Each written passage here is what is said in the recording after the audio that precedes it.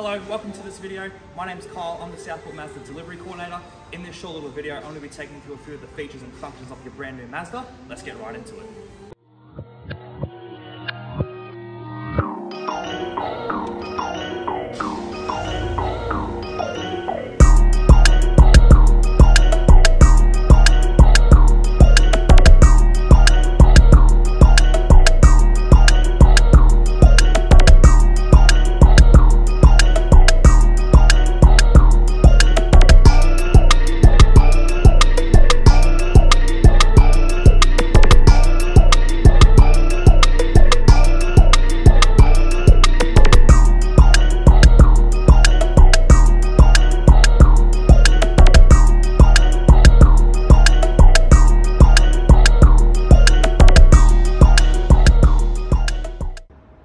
Moving downstairs to a Mazda 3 here.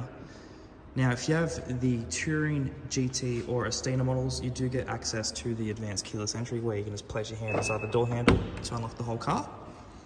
And you can also use the keyless entry to lock the car as well, just with that little sensor just there. The mirrors will fold in every single time you lock the car. If you have the Pure or Evolve model, you can see here on the key, you got your lock and unlock buttons as well.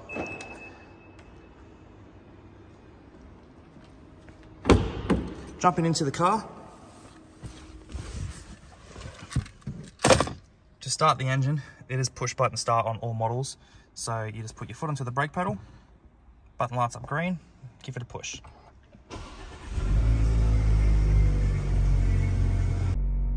Starting off with the steering wheel area, you can see over there on the right, you've got your headlights and indicators. Headlights will always be preset to auto for you.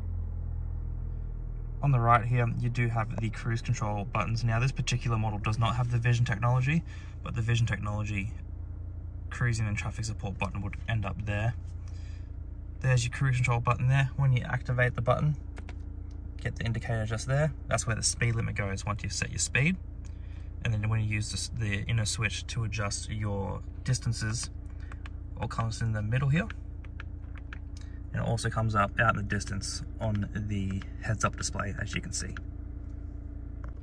Over on the left-hand side, you do have your windshield wipers. You click them down once to put them onto auto. And on the left-hand side of the steering wheel, you've got your answer the phone button, hang up the phone, info to cycle between your fuel economy and digital cluster, volume switch, and then you've got your Seek songs there.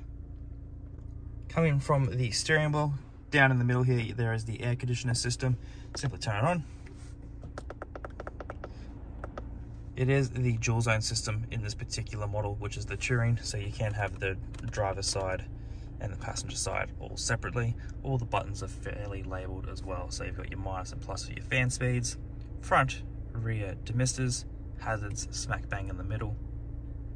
You do also have two blink buttons just here as well. You can see when I press it with my finger, this button switches between your inside air and the outside air. And this button is your face, feet and windshield, your directions.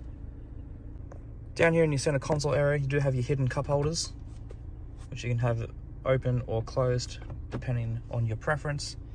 Down here, you've got the commander dial for the entertainment screen, and then you've also got the handbrake. With the handbrake, you can put your foot on the brake pedal and push it down to turn it off and lift it up to engage it. Or, as long as the doors are closed, when you engage gear, it'll automatically turn it off. And when you turn the engine off, the handbrake activates all by itself. As I just mentioned, to use the entertainment screen, you do have to operate the controller here simply just by rotating it to go in between your menus, and you press it to select.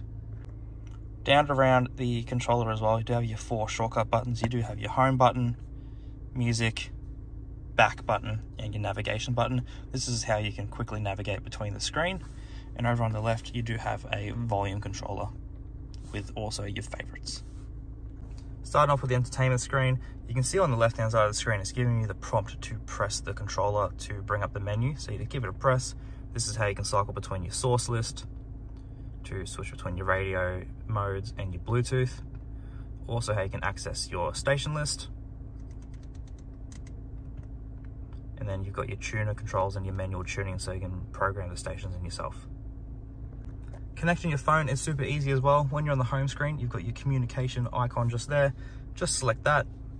The car will detect that there's no Bluetooth device connected, so we just hit connect. And when you hit continue, just make sure your phone is on your Bluetooth menu and is ready to pair to a device, and your device will come up on the screen once the car detects it. And then you just follow the prompts on your phone. Moving into the next menu, which is the navigation menu. Here is the car's built-in satellite navigation. To use it, similar to the radio, you hit menu with the controller, brings up your navigation menu this time around, hit add destination, and from here you can choose what you want to search for. You can search for your points of interest, like your petrol stations, restaurants, ATMs, and other categories. You can memorize home and work into the car as well, so you don't have to type them in every single time. And if you just want to search for a generic place or address, you just select search and use the controller to type in your address. The last menu to showcase is the settings. The settings is how you can go through and alter the settings of your vehicle. In-vehicle displays is how you can configure your settings for the in-screen displays. You can adjust the brightness of your screens, your gauge cluster, and you can adjust the brightness and also the height of your heads-up display. Sound settings is how you can change and alter the speakers in the car. If you have the Astina version, you will get the Bose surround sound stereo system. Safety settings is how you can adjust all your safety features. You can turn things on and off. You can adjust how sensitive things are as well, like your blind spots, your lane support, and all of your emergency collision braking.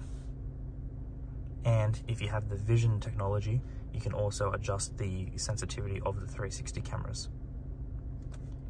Vehicle settings, you can adjust your convenience features.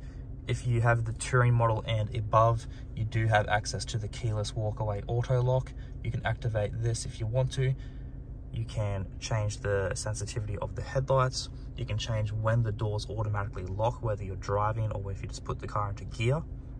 Connectivity settings is how you can add and delete devices out of the car through the Bluetooth system, and also the Apple CarPlay and Android Auto systems. And the last menu here, your system settings. This is how you can configure your language, time, and other general settings.